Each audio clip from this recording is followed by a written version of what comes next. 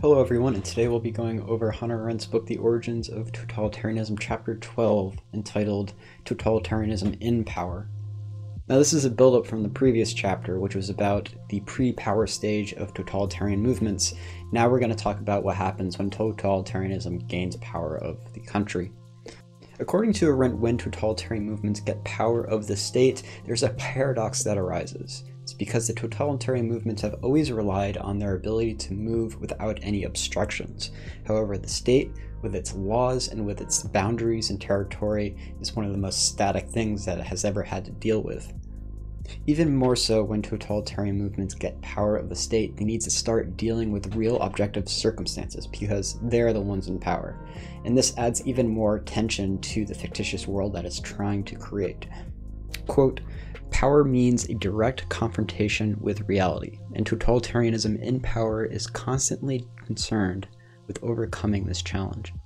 According to Arendt, in order to get by this, totalitarian movements need to adhere to a type of government that most resembles a Trotsky statement called a permanent revolution.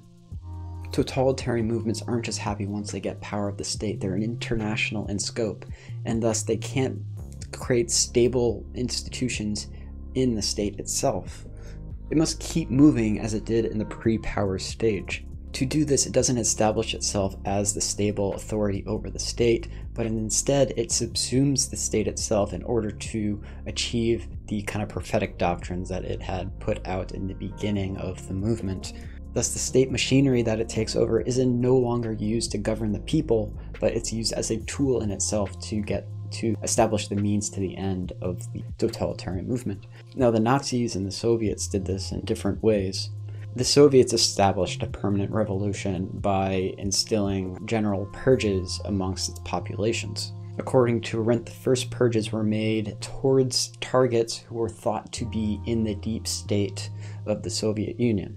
But when the movement became more aggressive and more totalitarian, the purges basically chose from more of a general public than any one single enemy. This purging within the party made it such that there was no stable structures that could remain. For the Nazis, the permanent revolution took a different form. Instead of cleansing the party through different types of people, it chose specifically cleansing of certain racial people. It was those people who were not of the German or the Aryan race, or those people who were sick with some disease that they needed to get rid of. Quote, "The point is that both Hitler and Stalin held out promises of stability in order to hide their intention of creating a state of permanent instability." Again, any form of stability within a totalitarian movement acts as an obstacle that will later prevent the totalitarian leader from doing what he needs to do at that moment in time. Thus, the totalitarian ruler must both establish the fictitious world as a tangible working reality and prevent this new world from developing any sort of stability. Any sort of normalization, anything that lasts in the fictitious world is seen as something that's an obstacle. Quote, "The moment revolutionary institutes become a national way of life, totalitarianism will lose its total and become subject to the law of nations, according to which each possesses a specific territory, people, and historical tradition which relates to other nations." And this is totally against the ideology of totalitarianism. Totalitarianism is not a national movement. It's international in scope. It doesn't see itself as relating to nations as countries. Instead, what it's fighting for is not any kind of patriotic act, but the fact that they're doing something that could only happen once in every 2,000 years. They see themselves above countries. According to Arendt, this permanent revolution that totalitarianism establishes when it gains power is done in three primary ways. First, it uses the state administration as a way to make global conquest. Second, it establishes the secret police force as a means towards transforming the reality into the fictitious world. And lastly, it erects concentration camps as a means towards experimenting and using kind of a laboratory setting to determine how best total domination can be achieved. And when we say total domination, we don't mean taking over the world as in taking over all the countries. Again, this movement sees itself above all nations. It doesn't see kind of countries as they are. What total domination means is the total domination of every individual, to kind of deprive every individual from the ability to act and speak. It aims to reduce every individual to a tamed animal. A domination that strips each person of her personhood and plurality of character. For only a totalitarian movement can rule with unthinking, yielding sympathizers. We'll get a little bit more of this later, but first let's talk about the state machinery. According to Arendt, common sense tells us that once a revolutionary party gains power over a country, it will lose its kind of utopian aspects. Everyday business, working as the country, should moderate its pre-power kind of claims that it had used to gain support from the masses. When you're a revolutionary party, it's very easy to criticize the authority, to use your imagination to come up with ways to rile up the crowds. But once you're faced with objective conditions that you're bound to as an authority, you can no longer kind of use these utopian arguments. And using common sense, this is what the non-totalitarian world expected. However, this was anything but the case. Instead of re-entering into the comity of nations, these totalitarian regimes became even more hostile, something that contradicted common sense.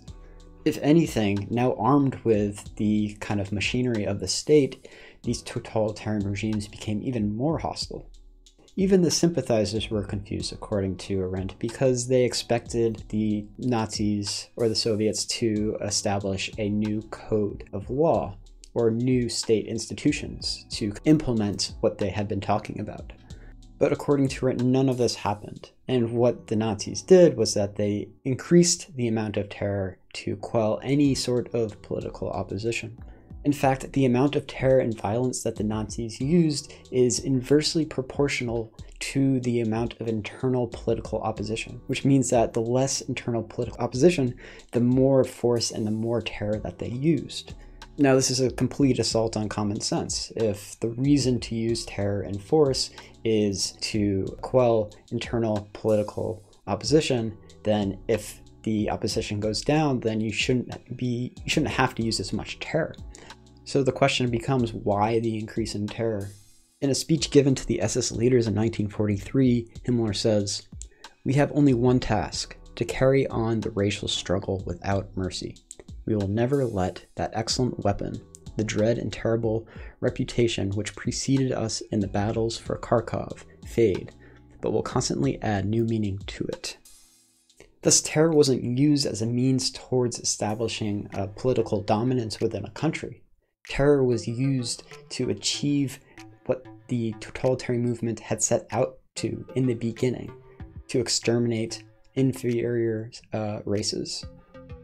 Thus, when the Nazis took power, they only saw state as the resource to continue doing what it wanted to do. The laws and the institutions were really not useful for them at all.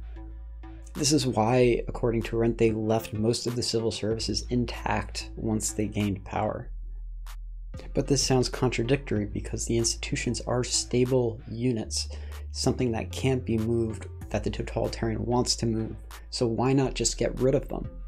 According to Arendt, the keeping intact of the traditional political institutions of the country actually gave hope to non-totalitarian countries that it would be a check on power of the Nazi movement.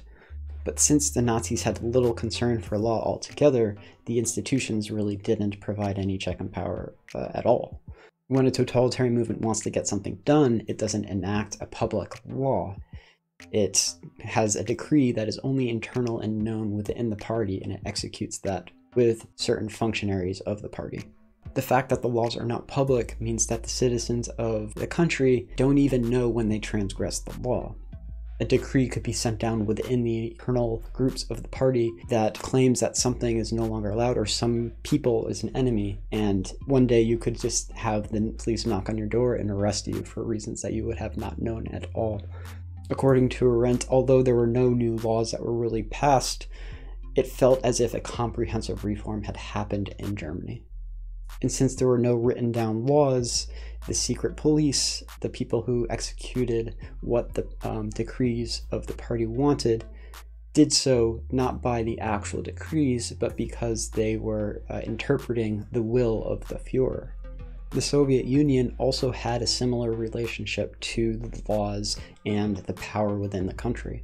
Their Constitution of 1936 is described as a veil of liberal phrases and premises over the guillotine in the background. In this way, totalitarian movements like the Nazis and the Soviets had a dual authority. You had the ostensible power of the state, which was actually just like a fake kind of facade, and then you had the real hidden power, which was within the party. The state, which was based on constitutional laws, was merely just a facade for the non-totalitarian world, to convince the non-totalitarian world that the totalitarian regime was in some ways normal. But in reality, the state and the laws were a completely ostensible authority. The real power resided in the hidden machinery of the party and the movement. In an opening speech at the Nuremberg trials, Justice Robert H. Jackson backs up this claim. He says, "Two governments in Germany, the real and the ostensible. The forms of the German Republic were maintained for a time, and it was the outward and visible government.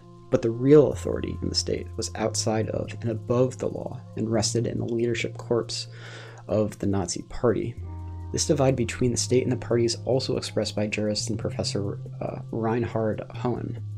He says, "And there is still another thing which foreigners, but Germans too, had to get used to, namely that the task of the secret state police was taken over by a community of persons who originated within the movement and continued to be rooted in it. That the term state police actually makes no allowance for the fact shall be mentioned here only in passing." Thus, the real power within the totalitarian regime rested in the secret party groups, like the secret police. Arendt describes this as a process of duplication. Before the totalitarian regime gained power of the state, the power rested in the state. In order to transfer power from the state to the party made groups that duplicated the functions of the state. But the duplication doesn't start there, according to Arendt. Once the power resides in the party and groups within the party, those institutions within the party are duplicated again, and this is the process that Arendt calls multiplication. So if you have a group within the party movement that has a certain power, eventually that group will be duplicated, and the new power will rest in the other group. But the previous group that was duplicated won't be told that it has lost power. And this process continues and continues, and there's many groups within the totalitarian regime that feel like they have power, but it's very ambiguous. Quote, "In the early period of the Nazi regime, immediately after the Reichstag fire, the SA was the real authority, and the party the ostensible one. Power then shifted from the SA to the SS, and finally from the SS to the security service. This shifting of a power, according to Arendt, is characteristic of totalitarian regimes. For the citizen under the power of the totalitarian regime, the shifting power creates confusion. The citizen doesn't know who to obey. According to Arendt, Germans needed to develop a sixth sense at any given moment to obey the right authority, or else they would be caught in the terror itself. According to Arendt, this confusion and shifting of power within the party organization was essential in order to make sure that there was no consolidation of power in any one group.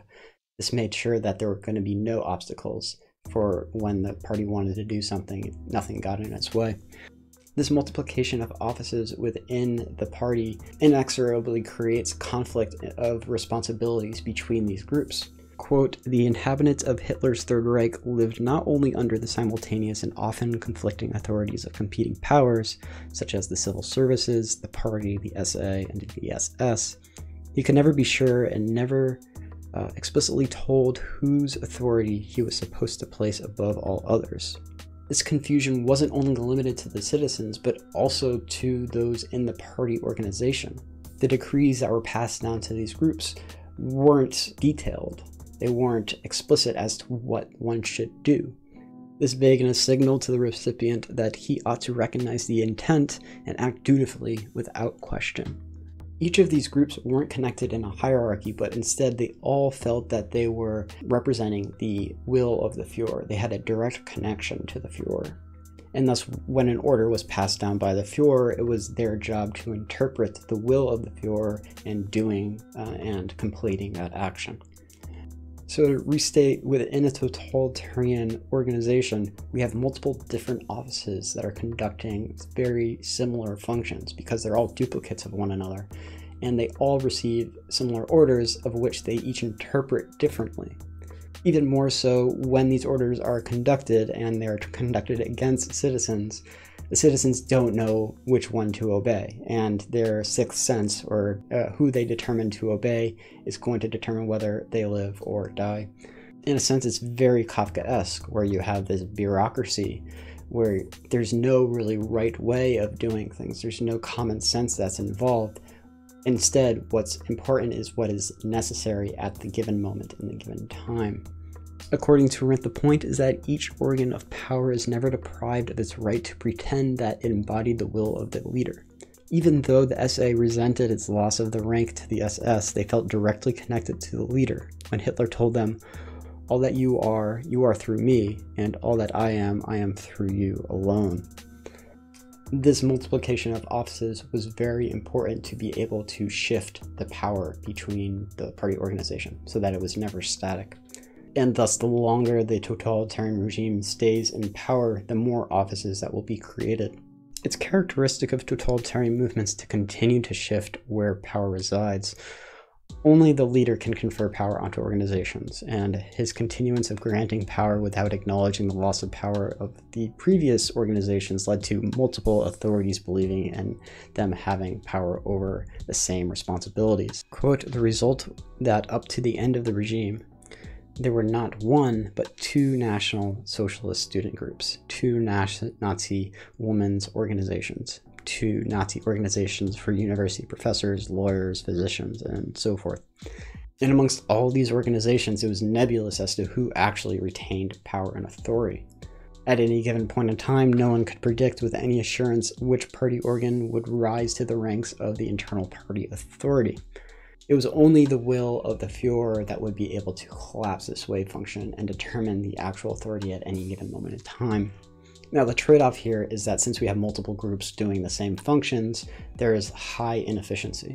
But this is only secondary for totalitarian movements. What's most important is the leader's ability to shift power within the organization such that there's no obstacles for the movement to do what it wants. Quote, shapelessness turns out to be an ideally suited instrument for the realization of the so-called leader principle, a continuous competition between offices whose functions not only overlap, but which are charged with identical tasks, gives opposition or sabotage almost no chance to become effective.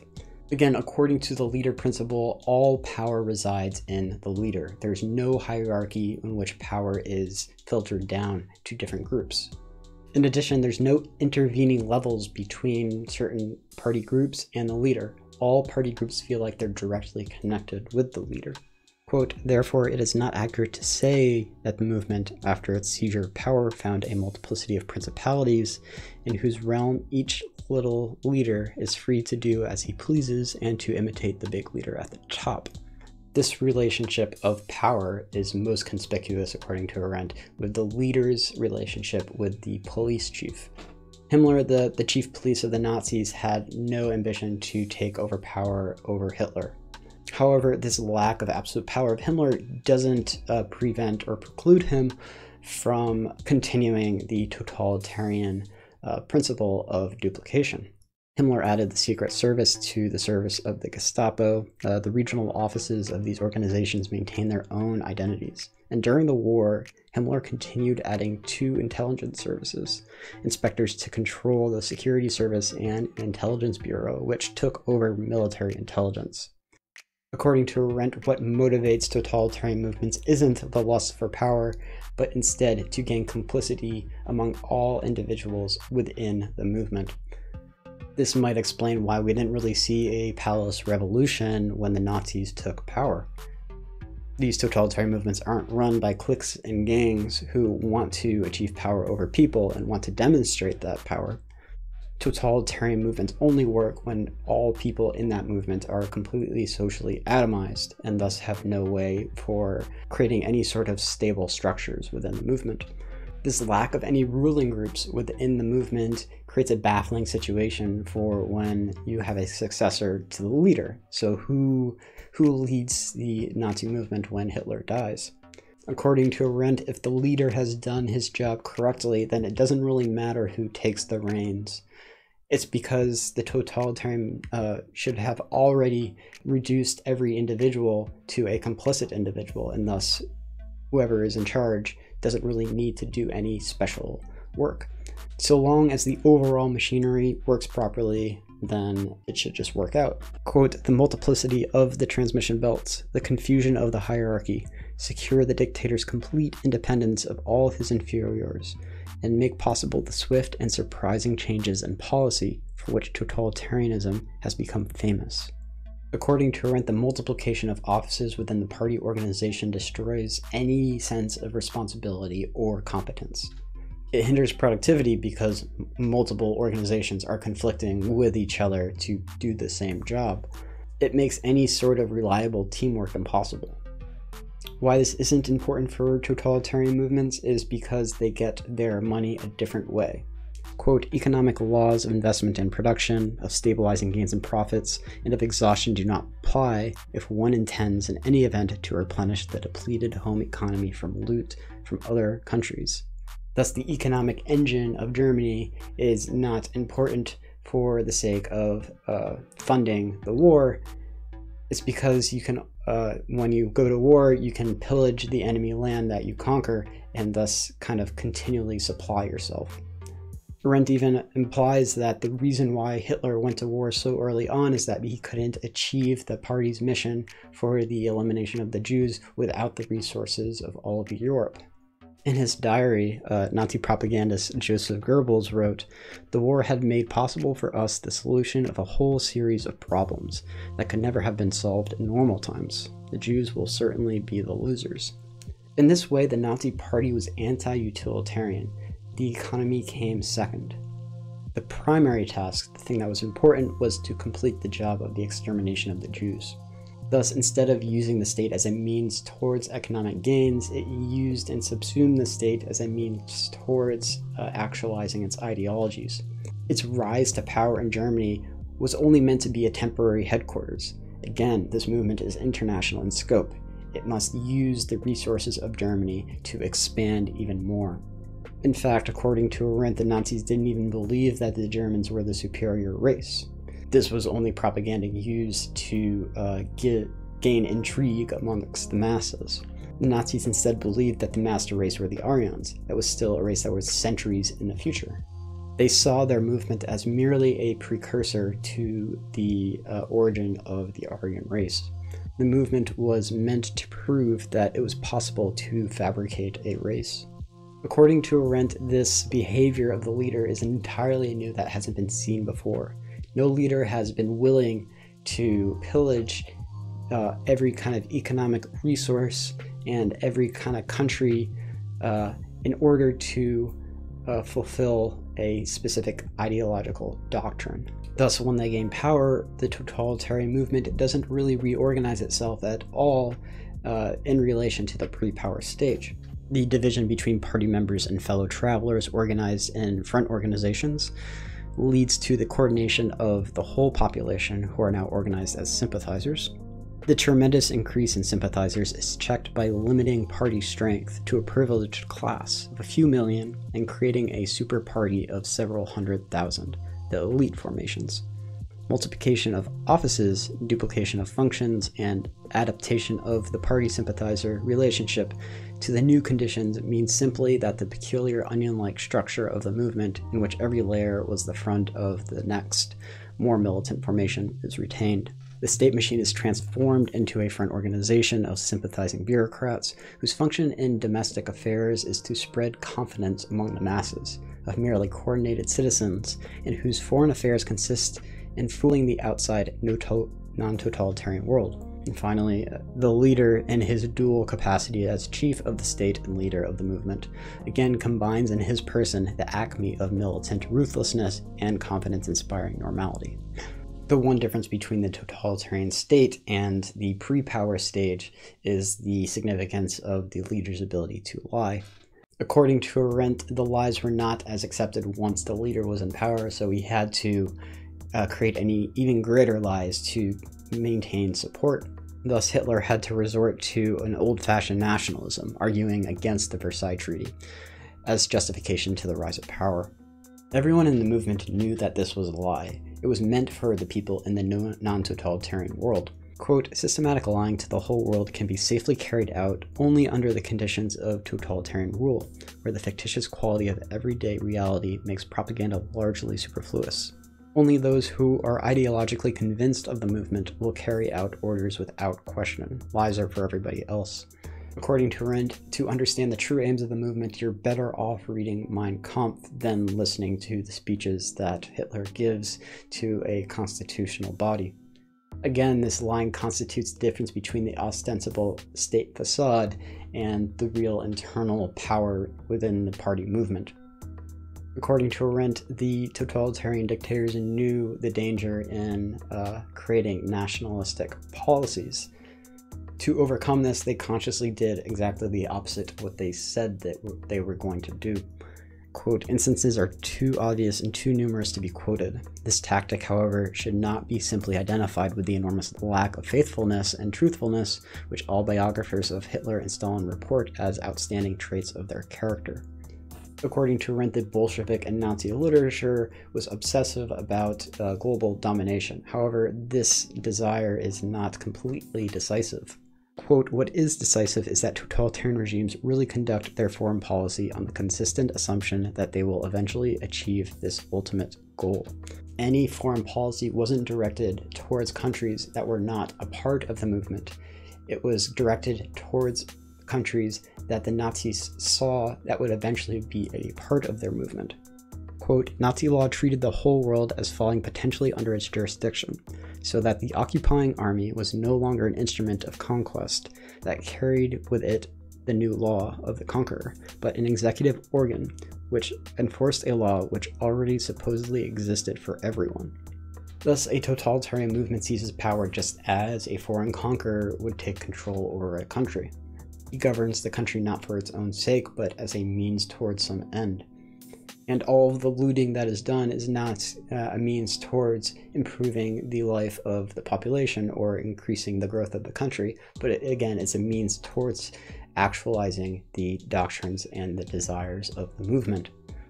According to Arendt, the trouble with totalitarian regimes is not that they play power politics in a ruthless way, but that behind the politics is an entirely new concept of power. Quote, supreme disregard for immediate consequences rather than rootlessness and neglect of national interests rather than nationalism, contempt for utilitarian motives rather than unconsidered pursuit of self-interest, idealism, i.e., their unwavering faith in an ideological fictitious world rather than lust for power. And these drives are all reinforced through the conscious organization of the totalitarian movement. Stalin saw every institution as a transmission belt connecting the party with the people. He believed that the true riches of his country were not the material resources, but the organization of unthinking individuals. German journalist Konrad Heiden writes, look at these laughing eyes, this fanatical enthusiasm, and you will discover how 100,000 men in a movement become a single type. Thus, Hitler didn't consider the war to be lost when German cities were in rubble, but instead when the SS organization no longer became reliable. Quote, the structuralist of the totalitarian state, its neglect of material interests, its emancipation from the profit motive, and its non-utilitarian attitudes, in general, have more than anything else contributed to making contemporary politics well-nigh unpredictable. And this unpredictability is what baffled the non-totalitarian world. Now, it's important to note that totalitarian domination is much different than a party dictator domination. In party dictatorships, the party seeks to fill all the seats of the office with its own members. In this way, it doesn't change the power balance between the state and the party. The power still resides in the state. Totalitarianism, on the other hand, leeches power from the state itself through the process of duplicating offices of the state into party member organizations. Quote, above the state and behind the facades of ostensible power, in a maze of multiplied offices, underlying all shifts of authority and in a chaos of inefficiency, lies the power nucleus of the country, the super efficient and super competent services of the secret police. The job of the secret police is to execute orders in order to transform reality into the fictitious world.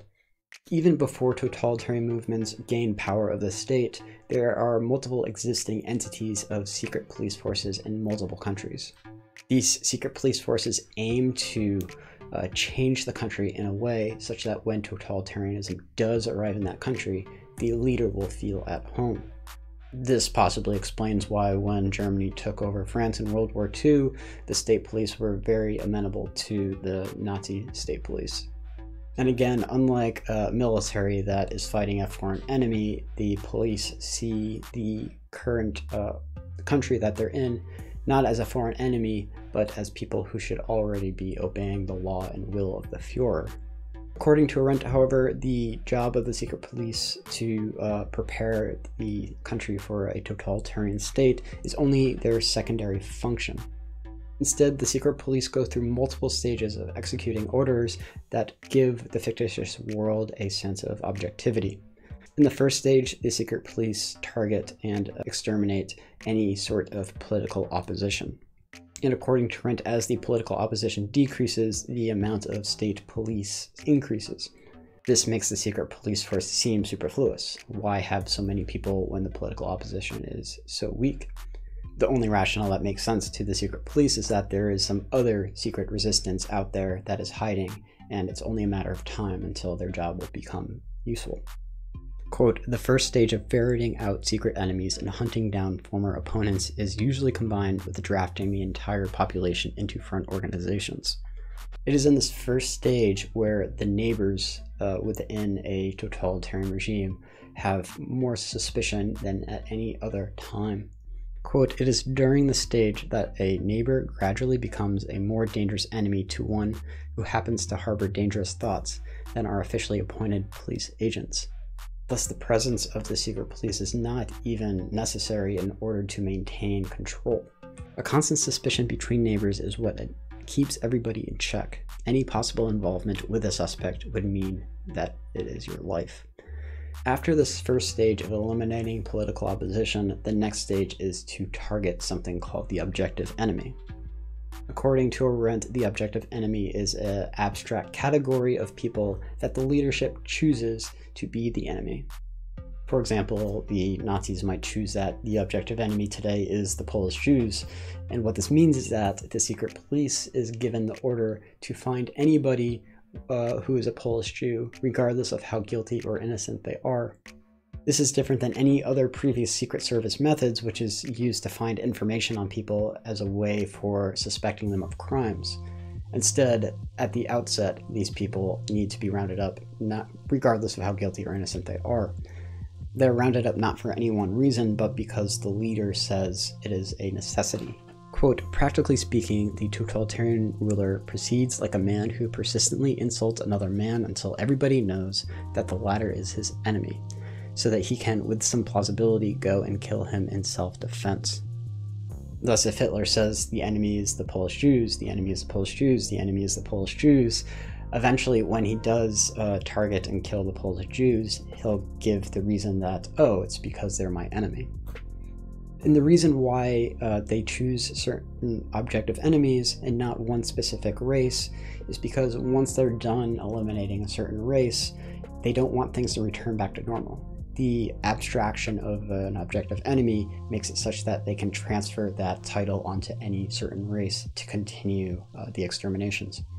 According to Arendt, the leader's choice of the objective enemy is not arbitrary at all, but instead the enemy must be plausible, and it takes the people from whom there is already antagonism from the masses, such as the Jews.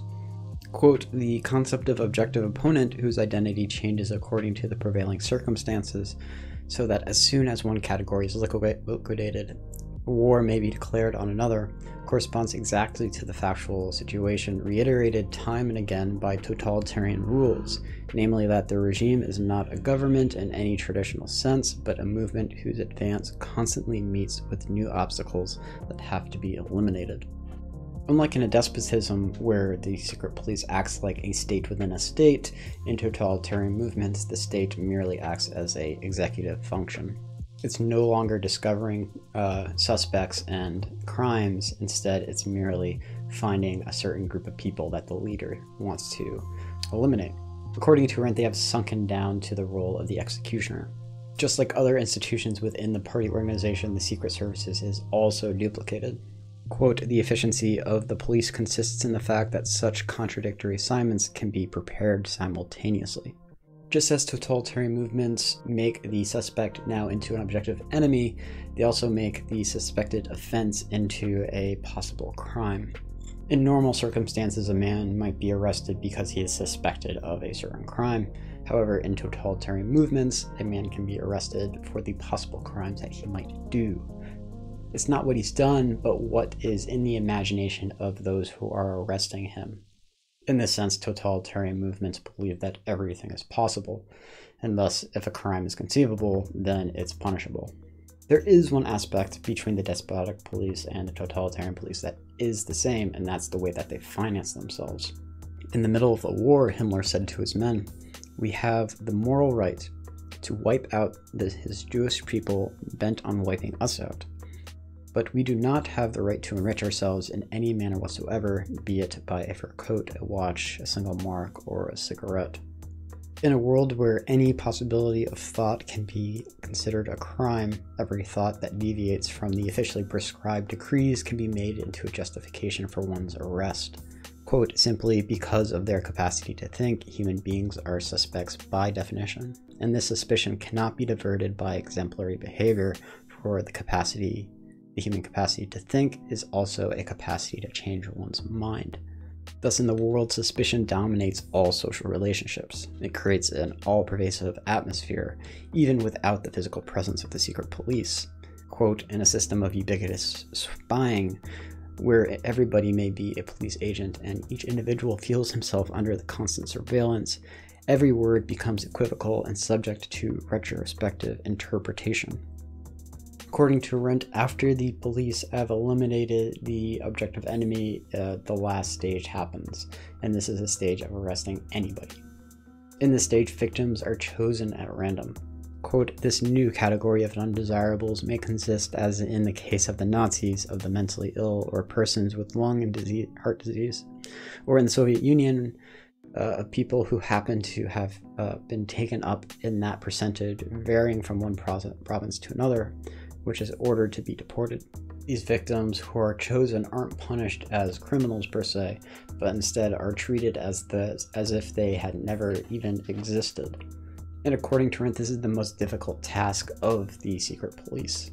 In order to make someone disappear, they also must make sure that the relations of those people also disappear. If the Gestapo had the databases of people that we have today, you can only really imagine what they would have been able to accomplish.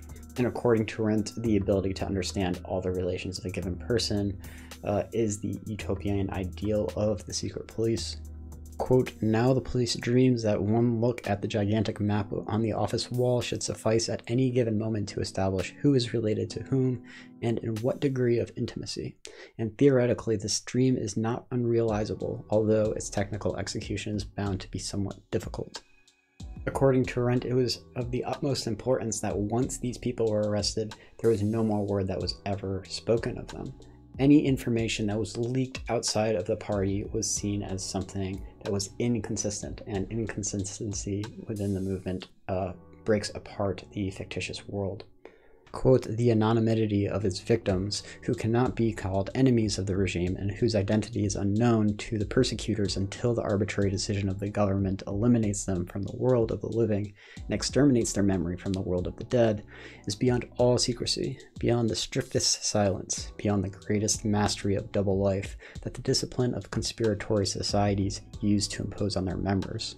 According to Arendt, in this way, the secret police represent a secret society who has a certain knowledge that no one else does, and they act on this knowledge.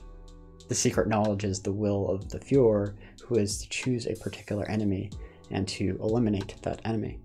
And so long as the secret police have this information, they are considered elite within the organization. Quote, their real secret, the concentration camps, those laboratories in the experiment of total domination, is shielded by totalitarian regimes from the eyes of their own people, as well as from all others. According to Arendt, when the Nazis committed crimes, they made sure to make their crimes gigantic. They did this because it's hard to really believe when a crime is so large and horrible. It's hard to rationalize it. Quote, normal men don't know that everything is possible, reduced to believing their eyes and ears in the face of the monstrous, just as the masked men did not trust theirs in the face of a normal reality in which no place was left for them. It puts people in a trance, basically thinking that the world is just kind of this weird fictional dream.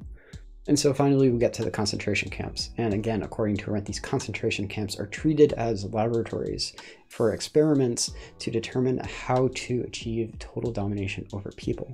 Total domination, again, means the elimination of any plurality or unique qualities of an individual. That kind of character that each individual has to put something new into the world. Arendt compares this with Pavlov's dog, who is conditioned not to eat when the dog is hungry, but instead conditioned to eat when the master rings a bell. This elimination of human plurality could not happen in the normal world. This is why the fictitious world of the Nazis is so important. The fictitious world is so imminent and powerful that Arendt cites letters from survivors of the camps saying that they were unable to really comprehend what was happening around them. The survivor, when he returns to the world of the living, is assailed by doubts with regard to his own truthfulness, as though he had mistaken a nightmare for reality. The immensity of this crime makes it feel like it could not have ever happened. It's that horrible. Quote, the very immensity of the crimes guarantees that the murderers who proclaim their innocence with all manner of lies will be more readily believed than the victims who tell the truth. Thus, when we confront the Holocaust, when we try to think about it, we can't really grasp it. We have some kind of way of trying to reason how it could have happened, yet it's so horrible that it's hard to believe that any reason would really justify how it could have happened. Quote, in each of us there lurks such a liberal wheedling us with the voice of common sense. This idea that the means justifies the end, that what we do is determined for some end that is realizable and inherently good in some way. Quote, what runs counter to common sense is not the nihilistic principle that everything is permitted, which has already been contained in the 19th century utilitarian concept of common sense. What common sense and normal people refuse to believe is that everything is possible. That when we try to think of what happened in concentration camps, we try to enter the minds of the victims and the SS men who ran the camps, we try to think of it psychologically, and yet we can't really fathom how it could have happened at all. The truth, according to Arendt, is that the psyches of these men, both the victims and the SS men who were running the camps, was destroyed. Quote, the end result in any case is inanimate men, men who no longer be psychologically understood, whose return to psychologically or otherwise intelligible human world closely resembles the resurrection of Lazarus. When we try to use common sense to understand what happened in the concentration camps, we think of it as this kind of superficial thing. It makes us not want to dwell on the actual horrors that happened. But according to Arendt, it's important for us to be able to understand how to dwell on these horrors in order to make sure that it doesn't happen again. Unfortunately, Arendt also thinks that dwelling on the horrors is not enough. It's because we can't really look back and live through these experiences. We can read reports, but even the reports try to rationalize what happened. Quote, writers are so much aware of the terrible abyss that separates the world from the living, from that of the living dead, that they cannot supply anything more than a series of remembered occurrences that must seem just as incredible to those who relate them as to their audience. Thus, according to Arendt, dwelling on the horror really can't change the characteristic of man. It can't really combine to unify a political community. Quote, "The fearful imagination has the great advantage to dissolve the sophistic dialectical interpretations of politics, which are all based on the superstition that something good might result from evil. Such dialectical acrobatics had at least a semblance of justification as long as the worst that man could inflict upon man was murder." However, we're not talking about murder here. We're talking about mass murder. And according to Arendt, it's even more than mass murder. What happens to those people in the concentration camps is that they're lost of any status as a person or a human. They're completely forgotten from the surface of the earth once they enter the camps. According to Arendt, the real horror of the concentration camps is the fact that the inmates are fully cut off from the world. Their murder becomes an impersonal as squashing a gnat. Quote, "It is as though he had a story to tell of another planet, for the status of the inmates in the world of the living, where nobody is supposed to know if they are alive or dead, is such that it is as though they had never been born. Unlike slave labor, the inmate of the camp has no value. He's not adding to anything, he's not building anything, and he's completely replaceable because there's always more people coming in, basically replacing him, so that his death really means nothing." According to Arendt, concentration camps in this time period fall into 3 different categories. The first category is represented by Hades, which is a mild form of putting people who are suspected of a crime but have not been yet proved of the crime and are mostly amongst the stateless people. According to Arendt, the second category is purgatory, and this relates to the Soviet Union's use of concentration camps, in which there is a neglect and combined with forced labor. However, the Nazis' concentration camp is the third category and is conceived as hell, in which the whole of life was thoroughly and systematically organized with a view to the greatest possible torment.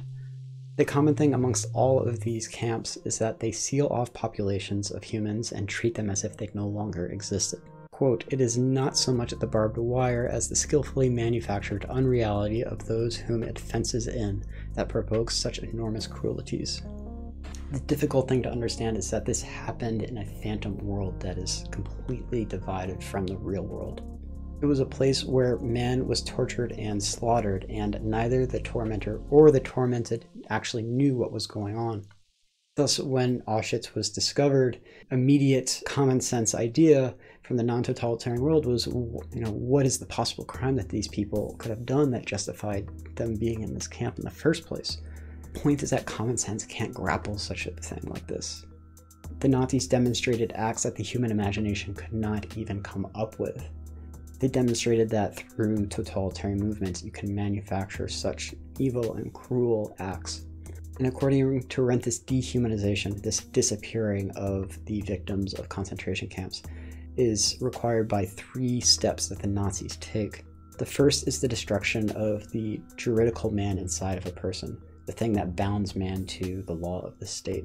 We saw this with the stateless people, where they were no longer considered a part of the nation and thus were not bound to any laws, and thus they were dealt outside the law as well. The concentration camps weren't meant for criminals who were convicted of a law as part of the system. Those were prisons. The concentration camps were for people who, whether they committed a law or not, were put into those camps. And according to Arendt, the Nazis' goal was to make it such that the concentration camps housed all innocent people, no one who had any kind of guiltiness upon them. Quote, "The destruction of man's rights, the killing of the juridical person in him is a prerequisite for dominating him entirely." Once the juridical man is put aside, the Nazis then deal with the moral man. This is done by making martyrdom impossible. When there is no social relations, when there is no witnesses to what you're doing, then your acts become meaningless. Death becomes anonymous. Death is robbed of its meaning of having put a seal on a fulfilled life. Death instead becomes a seal that the person had never really existed in the first place. Quote, "When a man is faced with the alternative of betraying and thus murdering his friends, or of sending his wife and children to their death, when even suicide would mean the immediate murder of his own family, how is he to decide? The alternative is no longer between good and evil, but between murder and murder." According to Arendt, when the moral part of a person is destroyed, there's no conscience to determine what is right and what is wrong. And finally, when the moral person is destroyed, there's one last entity within a person that needs to be destroyed, and that's his individuality.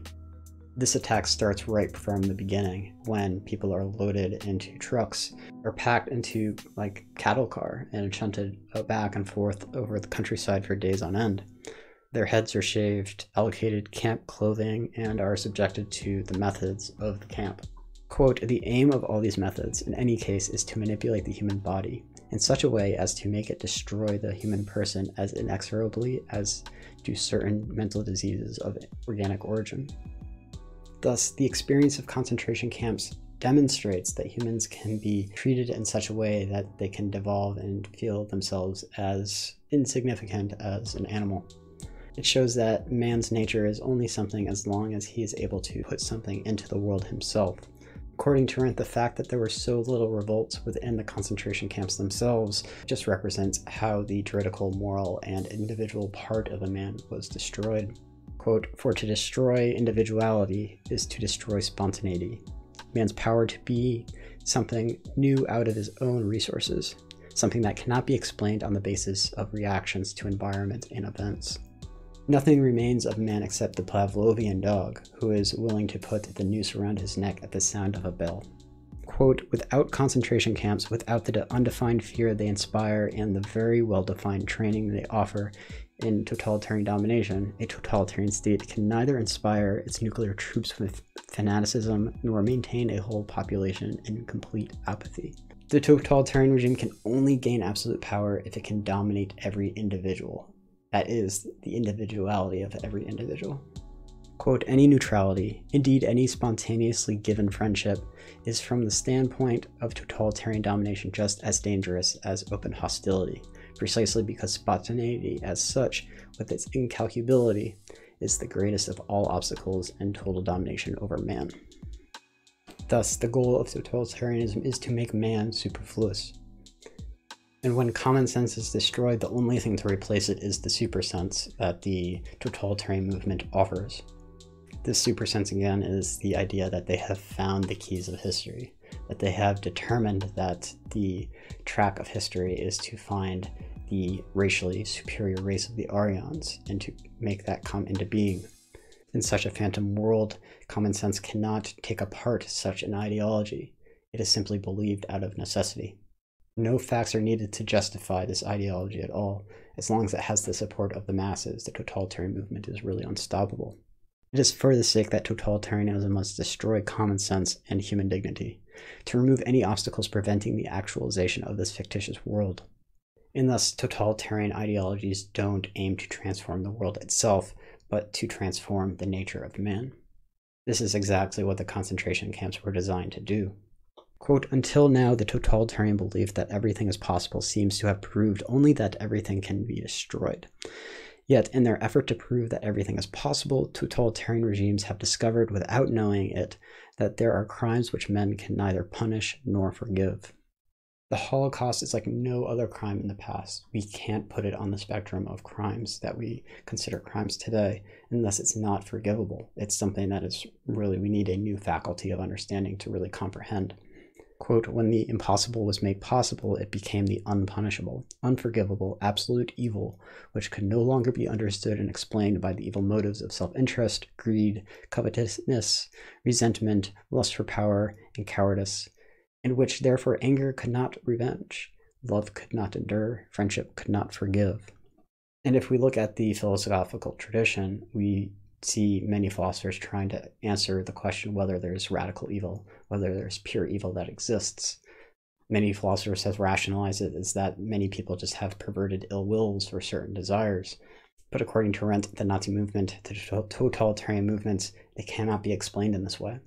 Quote, therefore, we actually have nothing to fall back on to understand a phenomenon that nevertheless confronts us with its overpowering reality and breaks down all standards we know.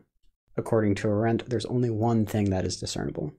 We may say that radical evil has emerged in connection with a system in which all men have become equally superfluous.